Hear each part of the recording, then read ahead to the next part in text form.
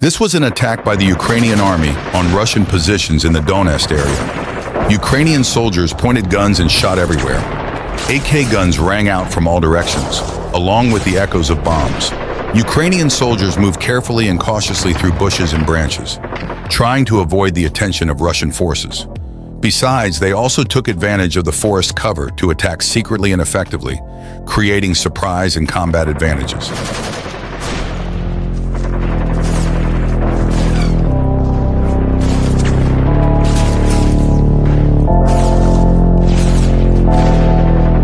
The survivors faced the panic and terror of the attack, and they must find ways to protect themselves and their comrades in a fierce war environment. Some Russian soldiers were lucky to survive, but they were taken prisoner in this confrontation. They will have to face hardships and brutal torture.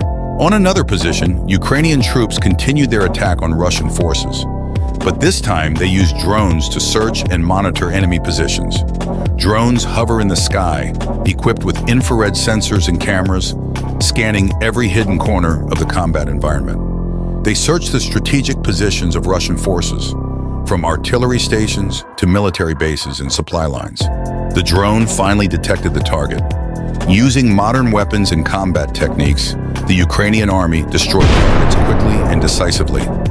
This attack demonstrated the power of combining modern technology and precision military tactics, creating an important advantage on Ukraine's battlefields.